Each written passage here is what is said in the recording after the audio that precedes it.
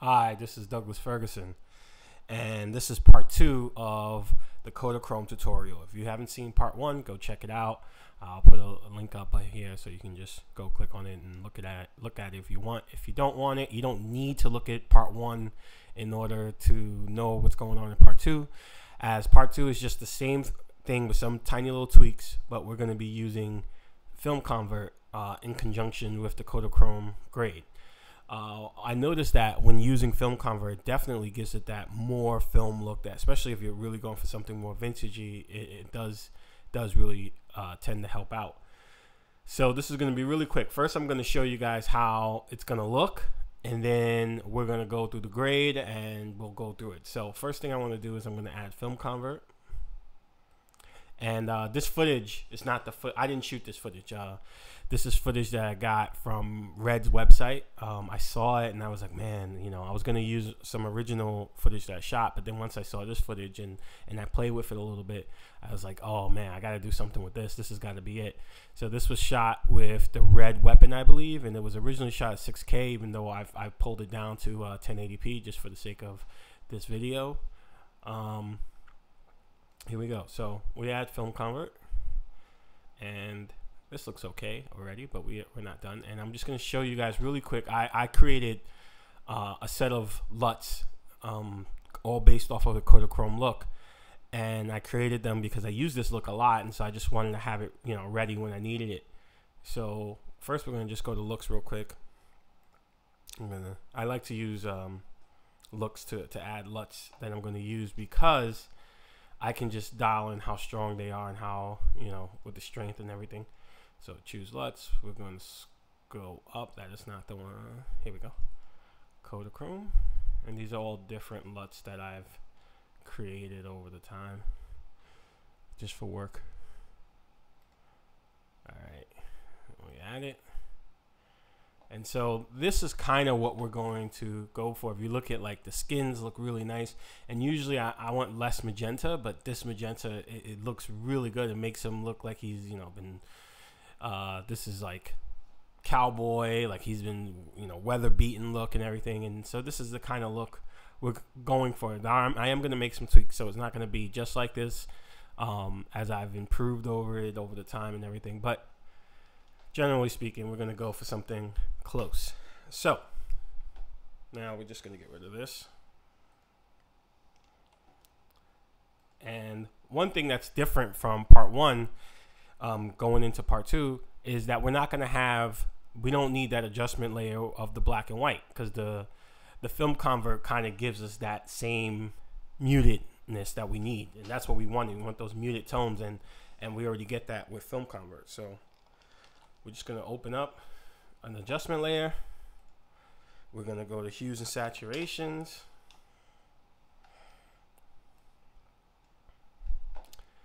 And once again, we're going to bump up our saturation to 50. You might want to change that if you're using, once again, if you're using DSLR footage, I would recommend 25. Red, we're going to take our reds and drag them into the magenta. It's 1. We're going to go -6, and then 15. Take the yellow, lightness 25, go to blue, and we're going to drag our blues into the magenta. Let's drag it a little more than -7. Let's go -8. That's fine. So you're just a little more into, not the magenta, excuse me, into the cyan. You're just a little more in the blues are a little more in the cyan than they were when we did part 1. Now let's go to channel mixer.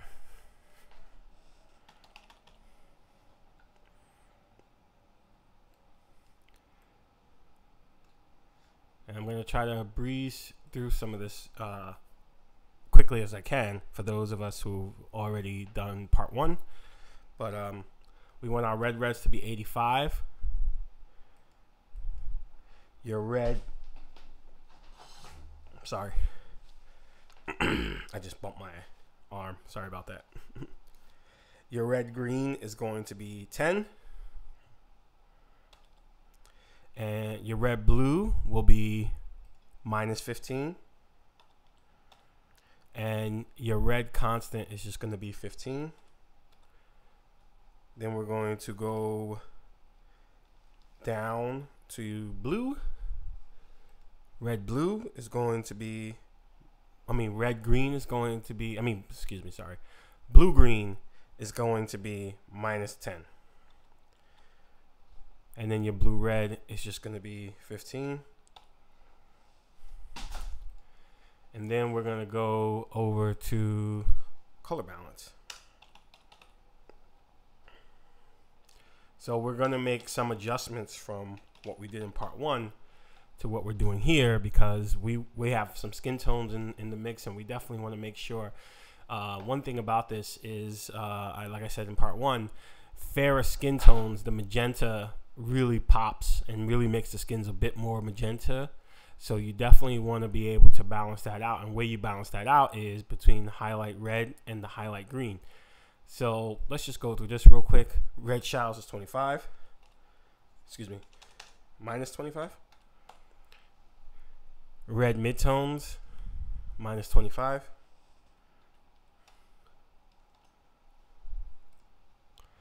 Your red highlights, we're going to make the highlights, the red highlights, 10. In part 1 we did 15. This time we're going to do 10, and we're going to do the same thing for the green highlight. For the green highlights, instead of -15, we're just going to do -10. And then the green midtones, instead of 8, we're going to make them 6. All right. So as you can see, our skins are just touching that magenta, and they look really nice, and they're not too aggressive. It's not too like he doesn't look like a tomato or something like that. All right. So the next thing we're going to do is add another adjustment layer, and we're going to be using color finesse to really bump up everything. And again, this is one of my favorite tools. If I ever have to use After Effects, I don't use After Effects as much anymore because I just do everything in Resolve like most people. But I really like it for when I'm just doing a general grade, or when I'm just making I like to make LUTs just for myself. You know, I don't really give them out. They're just for me, and you know, for the stuff I do. And so a lot of times I'll just use After Effects because I don't want the LUTs to be too aggressive. I always want them to just be something that can help the footage, not something that automatically changes everything about your footage. So we could also make adjustments here. So if you see how the shadows are really down. If we wanted to, if you want to, this is up to you. You go down the shadows, and you could just bring up the gain in the shadows just a bit.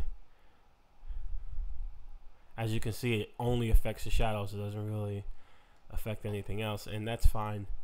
Actually, I went to midtones. Oops. Reset. Shadows. Here we go. And just bring up the shadows just slightly. I don't want to go too much. All right. So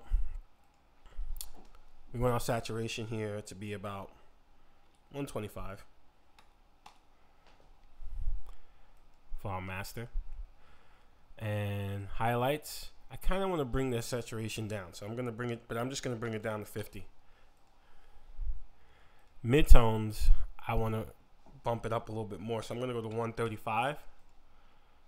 And then for shadows, I'm going to bring it down to about 10. I don't want to get rid of the saturation completely in the shadows, because we do have a lot of shadows here, and I just don't want it, again, like a lot of people do that, and you see like the contours of his face. This would all be kind of black and white, and it look really weird in the skins. I really hate that look, that, you know, what you see in a lot of like the Zack Snyder films, or that crushed look. I just really don't like it. So I always want a little bit of saturation in the shadows. You know, I do, you know, like to desaturate my shadows, but I just want a little bit in there. And then we're just going to add some contrast. Then we're going to play with the contrast center just a bit, just a tiny bit. Because I want a little darkness in here, not much. About right there. I want a little darkness in this. I don't want it to look, because it's raining, and you could also, it could be, like I said, you're telling a story. This could be a storm, the lights are out. This is, you know, it's only lit by, you know, this could be a firelight or whatever, this little light right here. So you kind of want to tell a story with your grading. And so I'm trying to tell a story here because there's this rain going on. It could be a storm, and he's worrying about a cow that got loose or something like that. So we got to really try to, your color grade should be something that affects the story, and it's about your story. So that's what we're trying to do here. We're trying to make a story. Okay, so that's good. Okay, I might want to add a little more saturation in the master. So I'm just going to take it up to 130. Bump it up a little bit more. Okay. So again, as you've seen from our other one, the other one was really nice, and it was heavier grade. This is a little lighter grade, and I kind of did that on purpose. I didn't want to go so heavy. I wanted it to look a little light. That's the story I wanted to tell. So let's add a little tonal split here, but we have to, again, you want to be careful. I like to do it in Colorista, like I said before. It just makes it so much simpler, and it's this is like one of the best coloring tools that a lot of people just sleep on, but it's really good. So my favorite is blue and yellow, as you guys know. So we're gonna go with that, a real dark blue, and I want a really intense, almost touching orange yellow, and I want less blue in the shadows, but I do want some, just not a lot. Right there is good, and I kind of want more yellow right there. And then we're going to go to Selective Color. If you've never played with Selective Color, it's a really, really cool tool. Anybody who's like familiar with Photoshop knows about the power of Selective Color. And I'll probably do some more tutorials just using this as a tool, just to get a different look, or because you can really isolate different colors and really make different colors do different things, and I really love it. Okay, so here we go. We're gonna go to blacks, and we're going to take this, lift out blacks just tiny bit, not to like hipster levels, but I would say right there. It's just almost reaching hipster levels of lifted blacks. Got to be careful with that. And we go to neutrals, and we're going to drag our neutrals up almost to equal levels. Oh, right there. A little more. And then what we're going to do is, if you remember when we added filmconvert, I like to turn the grain off, which I didn't do before. Okay, so I'm turning the grain off now. Grain will be 0 here. But we are going to add some grain to this image. And we're just going to use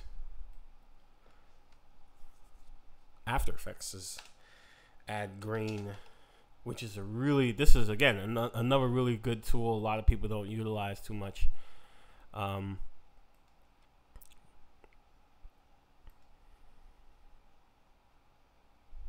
So as you can see, it looks really grainy and everything, and we want to have a preset. So let's go to,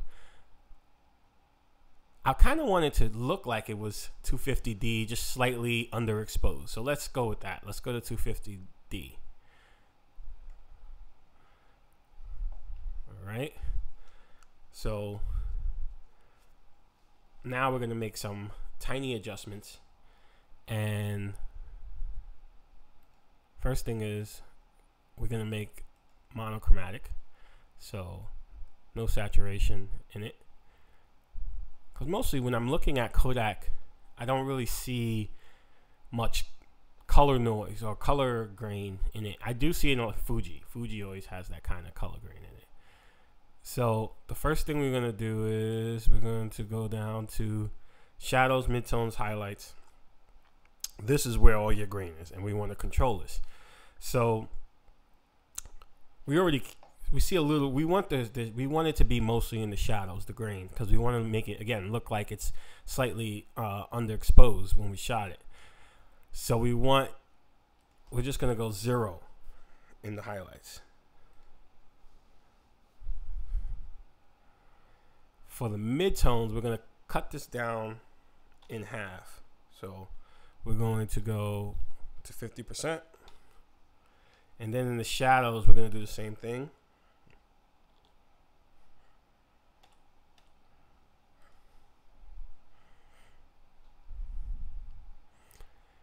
And then for the overall, which is right here, the intensity, we're just going to take that down to about 65.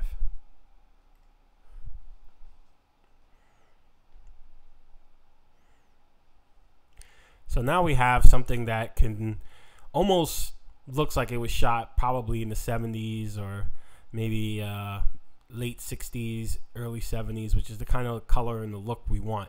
You know, it's like this can be some kind of old cowboy movie if you want. No, not an old cowboy movie, but like a rancher movie or something like that they used to make in the 60s and 70s. Not like a cowboy film. It looks a little bit too modern for that. But you know what I mean. So there it is, guys. I hope you enjoyed it. You'll see it. It's a really short clip. It's only 3 seconds, but you'll get a chance to really look at this. I hope you guys enjoyed this tutorial. I enjoyed making it. I actually took longer to make this one than I did part 1. Sorry about that, but I actually got into just doing this. It's just really something I really like doing. I really wanted to tell a story with this color grade. I just didn't want it to be something general, and that's really what it is. When you color grade, a lot of people have all these standards, and they always say, well, it's got to be like this, and maybe your blacks are too crushed, or maybe this, or maybe that. It's all about the story. You know, it's all about the story. Let the story dictate the color grade. That's really what I like to do when I'm shooting footage, because then that's how you help the story. You help people will feel it and be a part of it and be in it.